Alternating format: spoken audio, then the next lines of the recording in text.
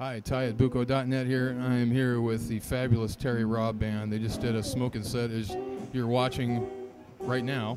So I'm going to do a little interview here with these guys. Terry, great job on Jelly Behind the Sun. You remembered all the words.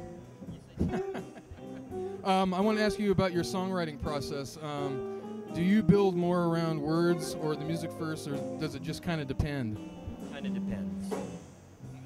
Yeah, sometimes I just have an idea and then I kind of vamp on that and then I write music to it, or sometimes I have music from another song and then lyrics from another song and put them together. How many original songs you think you've written? Oh, I don't know. There's always like 3 or 4 on my CDs, and the new one is mostly all original, except for Jeff wrote a couple. Tell us a little bit of your work with people like Henry Vestine, Ramblin' Rex, and John Fay, and kind of how they influenced you. Well, John I listened to when I was a kid, and I got to know him really well, and then he asked me to produce him when I was about 21 or 2, and then that's how I got into producing records. So he was an influence on music, my playing, but also on recording. And Vestine was my favorite electric guitar player as a kid, and we just became friends, and later started playing.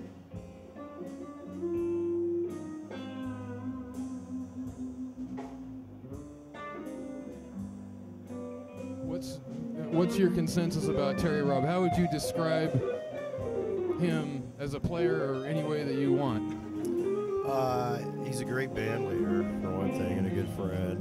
And I mean, there's just guys that play guitar who just keep getting better, you know, and don't try to get stuck in one style, or just, you know, he's getting more unique, and as the years go on, I mean, it's really a pleasure to play with him.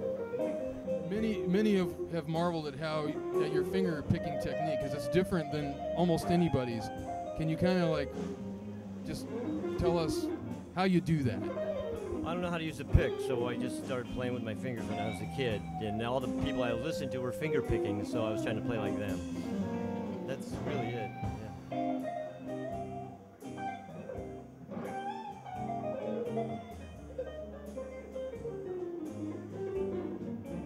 Well, there's Fahey, and there's a whole bunch of people. You know, Callahan, John Callahan. I really liked him. I produced Jeff's record, Roscoe Brothers. Yeah. Adam, and we produced a record by Linda Hornbuckle and Jan Scroggins, which is a really good record.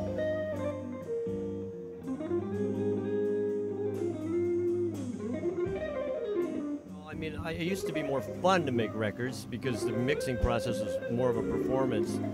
But it does, you know, the technology's here, and you gotta use it. And as long as the product sounds good, I don't care how it's recorded, really.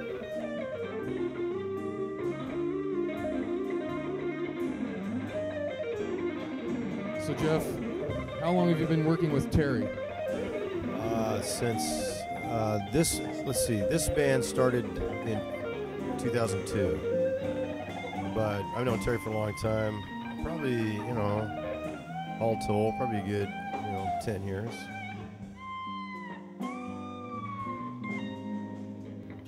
Some have attributed your volume swell technique to Roy Buchanan, but actually you learned that from somebody else. From Rex, he did that, and he'd never heard of Roy Buchanan.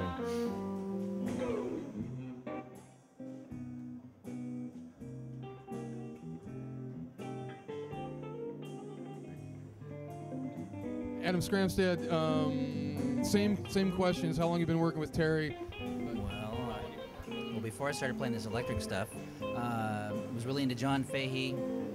Found out that how he was connected with John Fahey and his work and whatnot, and wanted to get lessons from him, and went to a show, fabulous, and got hooked up to some lessons, and told him one day I just really wanted to get to be a good guitarist, and he said, well, stick with the band and you will eventually, so, or something like that anyway. So he's just been really encouraging, pushes me.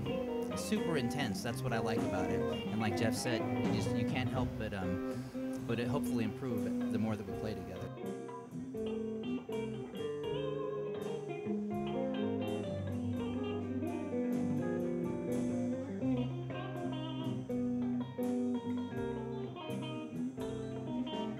Finger picker as well. I I am, yes. I perform solo acoustic blues as well, too. So. Do you know how to use a pick? I do know how to use a pick, but I only sometimes. Yeah, because sometimes Jeff, he's like, hey, will you use a pick on that song? So I'm like, out of respect, I play with a pick.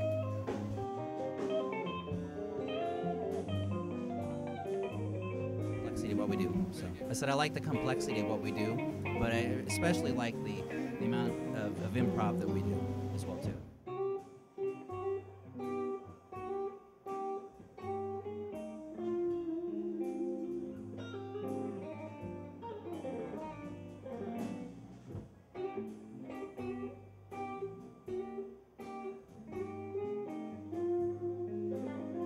I got another little band called the Almighty Bucks with Albert and Chris Miller, and then the Wasco Brothers, which is the band that Terry produced. That's just me and some hippies down the Hood River.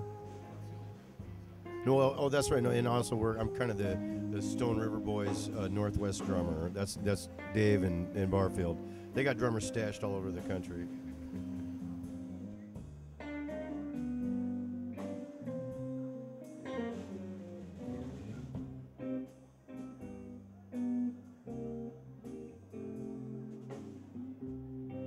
And Albert Rita, the great Albert Rita here. I hear that you used to gossip a lot with Terry's mother. Tell me some of the things that she would say about Terry. Well, she never really told me anything about Terry. She thought, well, once she did say he was kind of mean. That's right. He said, "Here comes the loser." Tell us your history, some of the bands that you've worked with. Well, of course, a lot with Terry, and I played with most of the Robbie Laws. Lately, I've been playing a lot with John Kuntz the last couple of years, playing with him. I like to play with a lot of great people to play with here in town. So, if they let me, I'll play with them as long as they keep letting me.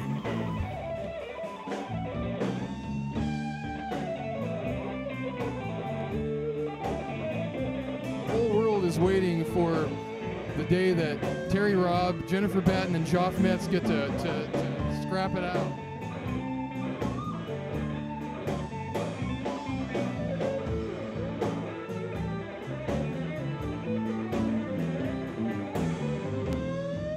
Thanks a lot, you guys. The Terry Robb Band, Buko.net.